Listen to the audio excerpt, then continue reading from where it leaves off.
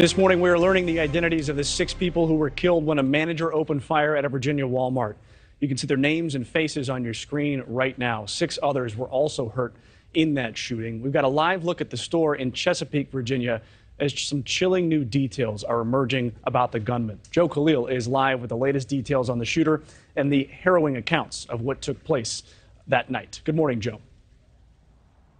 Hey, good morning, Mitch. And we're starting to hear more about those accounts and about the victims themselves now that most of them have been identified. But look, it's not just the families of these victims that are going through this. It's also the entire Chesapeake community that is now reeling and really coming to terms with the tragedy that happened right in their backyard.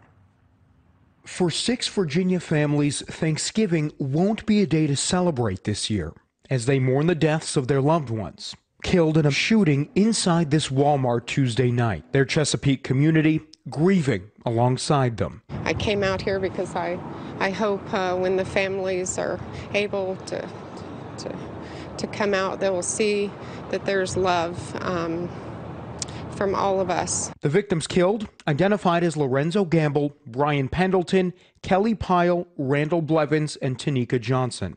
The name of another, just 16 years old, not being released because he's a minor. All of them killed when police say the suspect, 31-year-old Andre Bing, opened fire on his fellow Walmart employees just after 10 p.m. Tuesday night before taking his own life. No marked cars. Everything I saw was private vehicles, you know.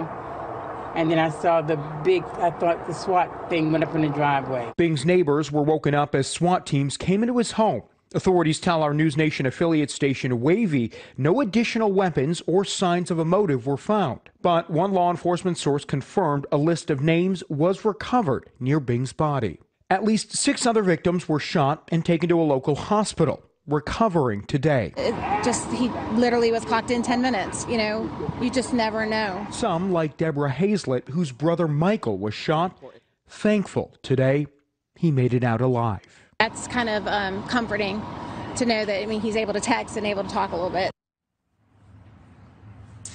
And our NewsNation affiliate station there also reporting that law enforcement says that there was some sort of message on this suspect's phone talking about workplace grievances that may give law enforcement some clarity into that suspect's motive. But, today we want to focus on these victims, their families, and your heart really goes out to not just them, but the entire community now dealing with this horrible tragedy on Thanksgiving.